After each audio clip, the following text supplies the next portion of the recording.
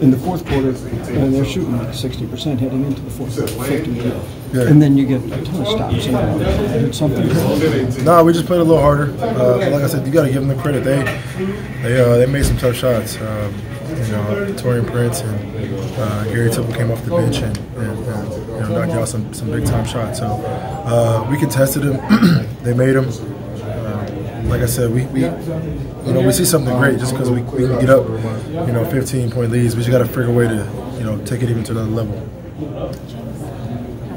What's up? It's only 5 games into the season. Yeah. What is the team doing well so far? What are the things you need to work on still? We've done a lot of great things and then a lot of things that we can correct. But like I just said, the 2 games that we lost, we had a 15-point lead, and that shows signs of offensively we can get after it. Defensively, we can shut teams down when we need to. So we just got to find ways to build that lead up and maintain that lead.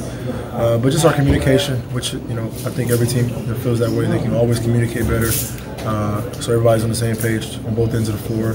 But our heads aren't down.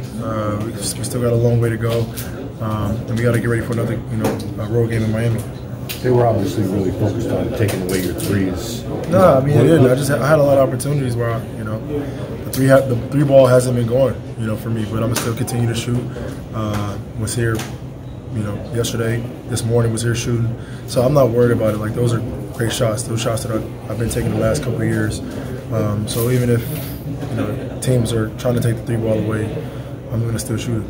Is it almost reassuring that your threes haven't gone Eric's and Russ's? Yeah, I don't think I'm with Eric. I think Eric had 4 points or something like that today.